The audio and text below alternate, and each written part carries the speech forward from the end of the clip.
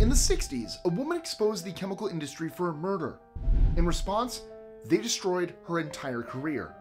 Eventually, though, the truth came out, and she was right all along. From the doctor who changed the NFL forever, to a scientist that was beaten half to death for his life-saving work, I'm Mike with List 25, and here are 25 historical figures who were called crazy, but proven right. Marcello Malpighi, an Italian physicist, was physically beaten after he had a fascinating thought. His work helped piece together a picture of how blood circulated throughout the body, using capillaries that connected arteries and veins. Unfortunately for him, his theories challenged established knowledge. And one day, while on campus at his university, two masked men hunted him down and attacked him. His house was also burned down, which many suspect was yet another attack. And who said academics were civilized? Koutoku Wamura enjoyed waves of support as mayor of the Japanese town of Fudai. He was even elected to office 10 times in a row. But in 1967, when he commissioned a massive seawall in front of the fishing port, his popularity sank. They saw it as a waste of money. The public only recognized his brilliance in 2011 when a gigantic tsunami hit Japan, killing almost 20,000 people and doing billions of dollars in damage. But in Fudai, there was only one life lost, and all the buildings remained intact. A man truly ahead of his time. Geochemist Clair Patterson's career revolved around lead. He helped create lead dating, and was even the one to help date Earth to 4.55 billion years using a meteorite. However, his research also led to some controversy. Once he discovered how dangerous lead was, he started speaking out against big companies using it in virtually every product they could, from paint and gasoline to batteries and even some kitchenware. In 1970, he finally succeeded. The Clean Air Act was passed, and within the next decade, most lead had been removed from products. In 2002, while performing an autopsy of a former football player, Dr. Bennet Omalu discovered chronic traumatic encephalopathy in the brain, better known as CTE, a brain disease developed after repeated head injuries. At the time, the NFL refused to accept any link. In fact, it went on the attack, publishing questionable research of its own, demanding that Dr. Omalu pull the publication and kicking him out of any discussions on the issue. But the evidence was overwhelming. And now, there's even a movie, Dr. Omalu, starring Will Smith. Not many doctors can say that. Ever heard of the Atkins diet? 2 decades ago, it was all the rage. And it all started with Dr. Robert C. Atkins. The diet laid out a fairly simple way to achieve weight loss. Low carbs, very little sugar, and more protein over 4 different phases. Unlike plenty of other diets, the calculation was pretty straightforward too. Carbs minus fiber content. And the biggest plus? No need to spend hours at the gym exercising. Dr. Atkins made his diet famous through a book that sold over 10 million copies. The backlash was strong, with many arguing that the diet was restrictive, ineffective, or even downright dangerous. However, while it is not for everyone, the Atkins diet is now proven to be effective for many people. Down on a cellular level, biological evolution is a hotly contested topic. That's why when Lynn Margulis proposed something radically different, she was shunned by the scientific world. In a nutshell, her idea was that certain cells work in harmony with smaller cells to evolve into things like mitochondria. Her theory involves eukaryotic cells, prokaryotic cells, and chloroplasts. But do not ask me to get any more specific. Anyway, the point is that Lynn Margulis' theory was rejected by over a dozen academic journals. Then, later evidence confirmed her theory. By 1995, it was being described by one of her biggest opponents as, quote, one of the great achievements of 20th century evolutionary biology. Take that, establishment. Tom Cruise in Top Gun? Being an Air Force pilot is undoubtedly one of the coolest jobs to have. But did you know that in the early 20th century, the Air Force didn't exist? Leaders inside the US military didn't believe that air power was as effective as tanks, soldiers, and battleships. The man who broke that barrier was General William Mitchell. During World War I, in 1917, he was put in charge of thousands of airplanes and totally pummeled the German military on the ground below. From then on, General Mitchell gunned for a new department of the military to be created, the Air Force. This didn't make him many friends. But eventually in 1947, the Air Force was officially detached from the Army Signal Corps. Sadly, General Mitchell had been dead for 11 years. In the 20s, aircraft were already reaching tens of thousands of feet, but a bold engineer, Robert Goddard, had much higher aspirations. In 1926, he debuted the very first liquid-fueled rocket in history. That first test only made it 41 feet into the air, but it built the foundations for space travel, and Goddard told the government there would definitely be a space race in the future. Higher-ups in the US government weren't convinced, and neither was the media. But after landing a man on the moon, it's clear who was right. 100 years ago, there weren't many protections on food. The dangers of contaminated food was still not fully understood, and that meant anyone speaking out against industries became a target. No one more than Alice Evans, a microbiologist working at the U.S. Department of Agriculture. Her expertise? Milk. Her research led her to a startling conclusion, that humans could get sick from a bacterium in cow's milk. Her solution? To pasteurize it. In other words, heat it to kill bacteria. No one believed her. But after years of showing evidence after evidence, the results couldn't be ignored. This was a huge, expensive blow to the dairy industry, but a big win for public health. This one is definitely the most extreme on the list so far. Not only was this guy flat out dismissed for his ideas were fiery. Literally. How did it all start? Well, you may have heard of the infinite universe theory. It sits alongside multiverse and string theory as one of those concepts that completely warps the brain. Now imagine people back in the 16th century hearing about this idea. An Italian academic, Giordano Bruno, was convinced of an infinite universe. The problem was that it went against the position of society's most powerful institution, the church. Giordano refused to go back on these beliefs, and he paid the price. In 1600, he was burned alive. When the breakthrough came from the Wright brothers and machines could glide through the skies, it was no doubt a monumental achievement. But not everyone was impressed. Many of the first flights didn't appear in the media, and so when the Wright brothers wrote to the US Army to secure rights to the airplane, a rejection came back demanding more proof. Within a couple of years, though, the US Army had been convinced, partly because interest was growing in France and Britain. Nothing like a little competition to push a decision. Real fun fact, the first commercial airline happened not that far from where I'm standing now. It was a plane, it was a little commercial airline. It took one person. It was from St. Pete to Tampa. You might have noticed that there are quite a few women on this list who have been overlooked. And here's another nobody should have doubted. Barbara McClintock. She had a Master of Science and a PhD from Cornell. She had quickly risen in the field of genetics. However, when she made the shocking discovery that genes could jump around different parts of a chromosome, her entire reputation was attacked. Knowing that she was treading on sensitive ground, Barbara took a step back from academia and started publishing. It turns out, she was right.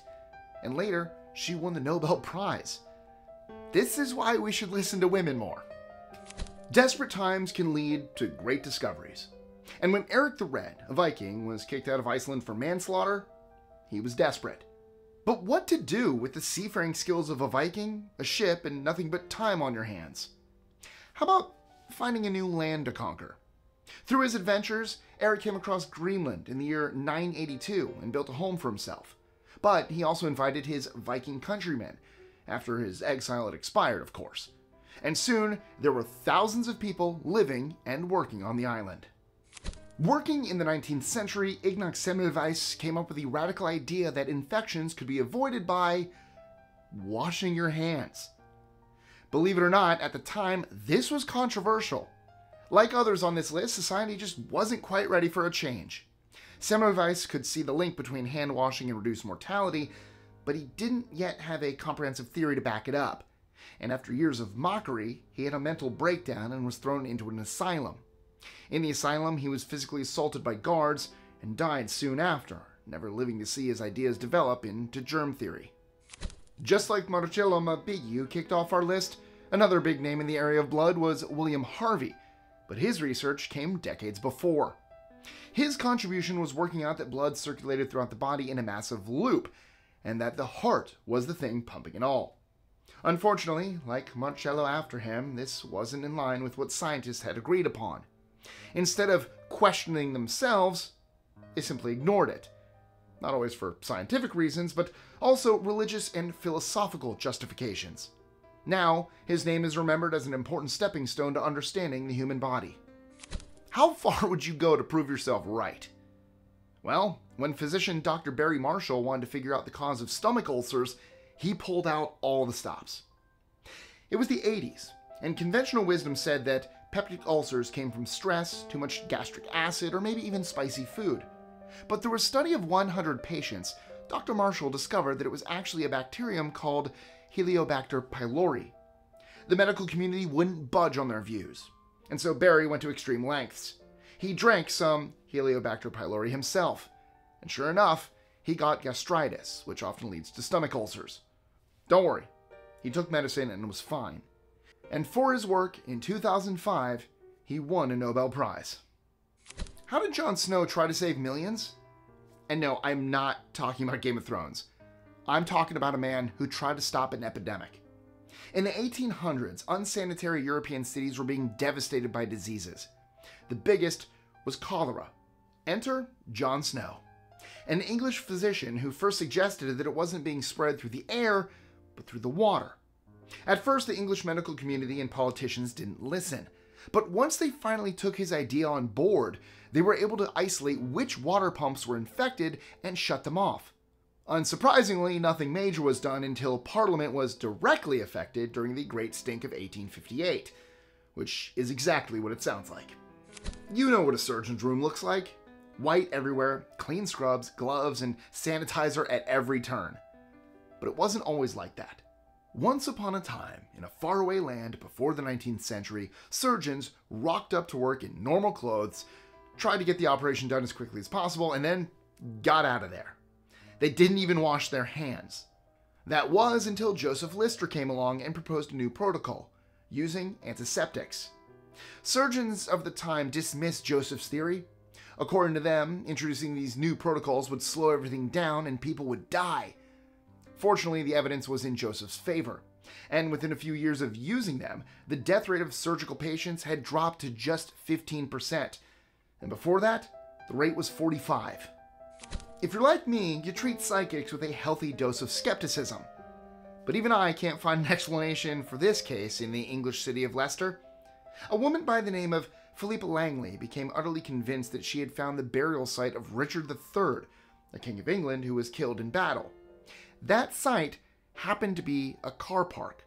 And after Philippa convinced a documentary crew to follow her investigation, to everyone's surprise, they found a skeleton that matched the DNA of Richard III. We all know about the model of the solar system that orbits around the sun. It's the one we still use today. But while you might think of Galileo, there's actually a man who lived 1900 years before him who had the same idea. His name was Aristarchus of Samos. That's a powerful name. And it was matched by some great ideas. Through studying astronomy, it became clear to Aristarchus that the popular theory of the solar system was completely wrong. The center of the solar system was the sun, not the Earth. And in fact, it wasn't until the 16th century, when Galileo came along, that poor old Aristarchus was finally proven right. It is a long time to wait for vindication. There are far worse enemies to have than the chemical industry. Last century, these were some of the biggest companies in America. They produced some of the most profitable materials like plastic and created chemicals used in brutal warfare.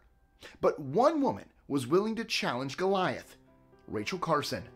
She was a marine biologist who became fascinated by the chemical dichlorodiphenyl trichloroethane, better known as DDT, that was being used in World War II.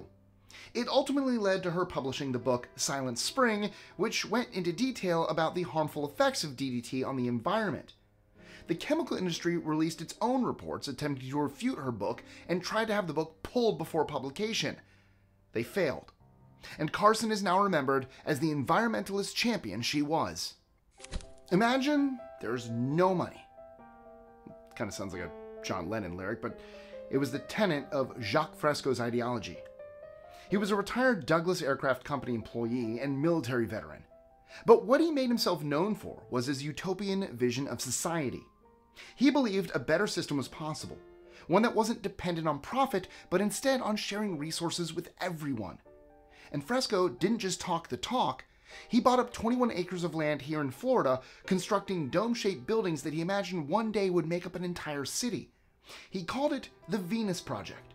And although the utopian dream hasn't quite turned into reality, his ideas of combating climate change, reducing inequality, and automating many parts of the economy are growing more and more popular with every day. Especially after years of a global pandemic, none of us need any introduction to the concept of germs. They spread anywhere and everywhere, but are invisible to the naked eye. However, less than 200 years ago, describing this tiny molecular world would have deemed you crazy. Case in point, Louis Pasteur. By the way, yes, it's from him that we get the word pasteurize. But back to the case at hand. Pasteur thought that bacteria were the thing that caused disease, something that was not popular at the time. Most scientists thought diseases spontaneously generated.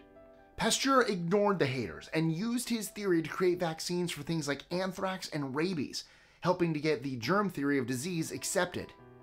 Cancer is the trillion-dollar problem in the medical world.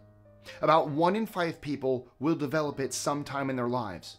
And so when the 19th century doctor William Coley was presented with a patient who had a gigantic tumor on their neck, he knew the outlook was bleak. Surgeons had already done 5 operations without success. But then, something miraculous happened.